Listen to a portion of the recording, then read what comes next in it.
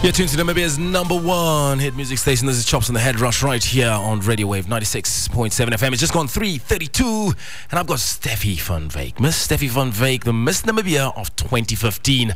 Let's take a chat. Chops on the Head Rush. Keep your dial on #1. Chops on Radio Wave 96.7 FM.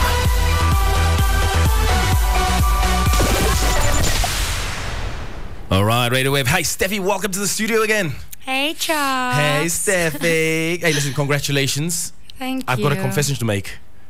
I've got a confession. I'm listening. Steffi, we enjoyed the show.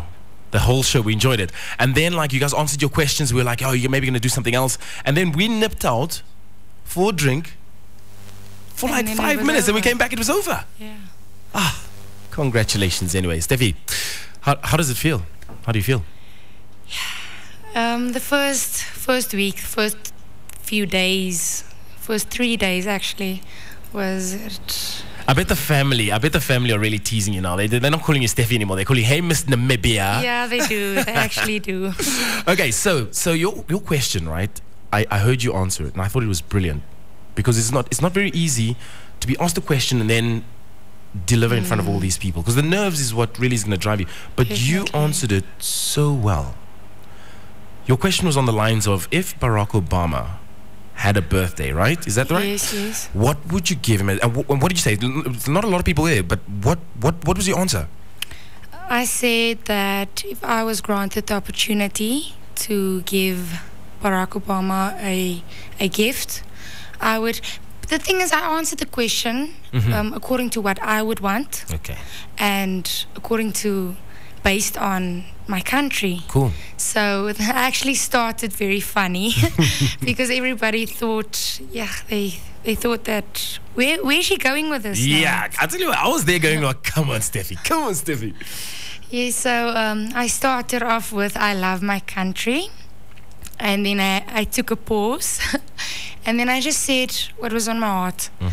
I feel like our country is known globally for peace and tranquility, and so I said I would give him a gift of like a weekend away at one of our national wildlife resorts, just to spend with his family. Cool. Because You played it quite well. I was thought, this lady's clever. She's very clever.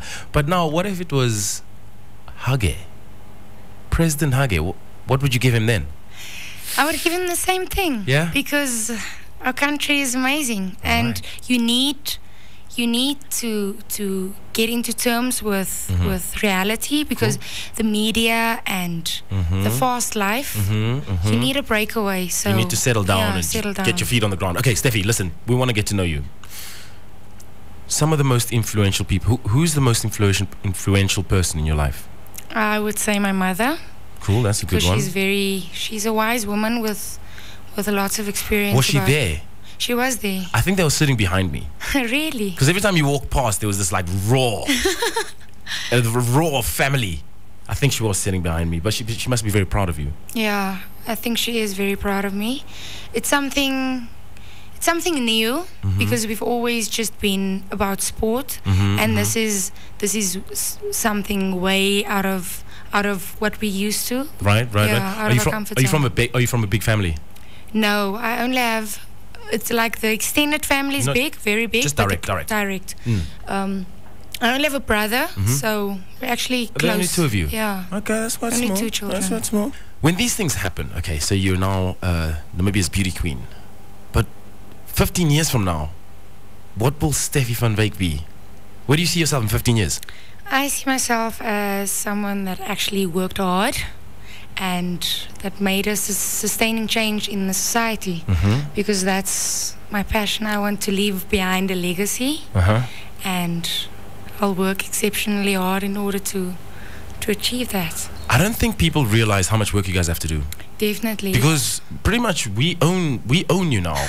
As a country, we own you. Because if I say, Steffi, we need you in studio, for an interview, you're gonna be like, oh, all right, cool.